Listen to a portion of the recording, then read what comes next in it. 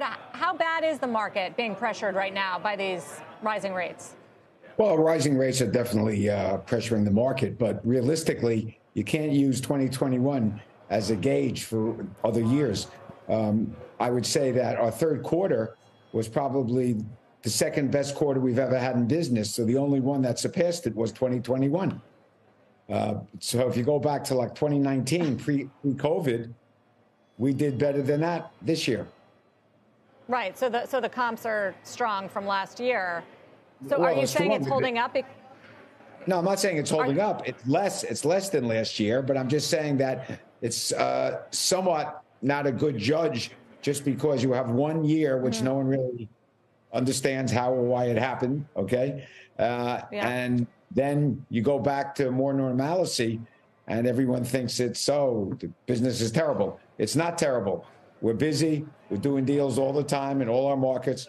And maybe we have an advantage because we're in the luxury markets, and those are better than low-end markets. That's what I was going to ask, if luxury is holding up better. So what about, Howard, what about rents?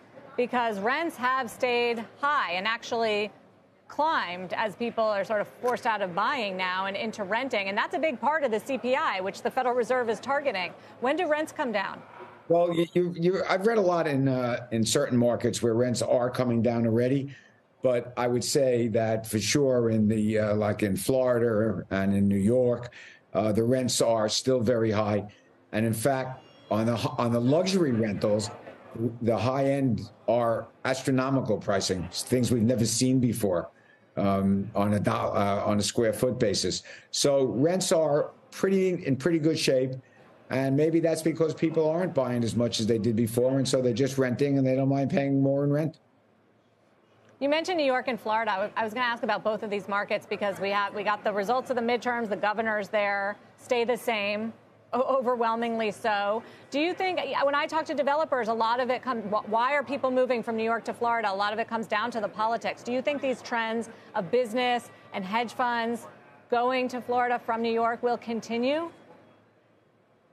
Look, I don't agree that those were the number one factor. I think the number one factor, I think there are two and they're close. One was taxes, okay? No taxes, no state taxes, as opposed to New York, and especially if you're in the city. And I think number two is quality of life. People are moving down.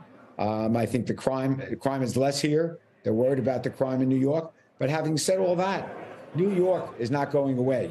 And I've been talking to so many people, and a lot of people that moved here, even though they moved with their families, they still kept the house or apartment they had in New York. So that shows you what they think about New York. And I think, and I've said it before, I've been quoted, that I think New York City, once they work a little bit more on the crime problem to get that problem down, I think will be the number one second home market to the world. Oh, that's good news for us New Yorkers.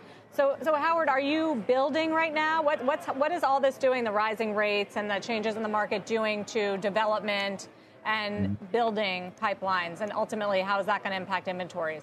Sure. Well, in New York, no one's really started anything new for the last few years since COVID came. Florida is booming on new developments, booming.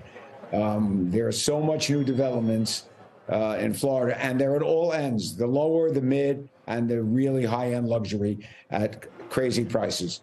And we're seeing prices. We just saw a sale in a project that we're selling on Miami Beach that approached $7,000 a square foot.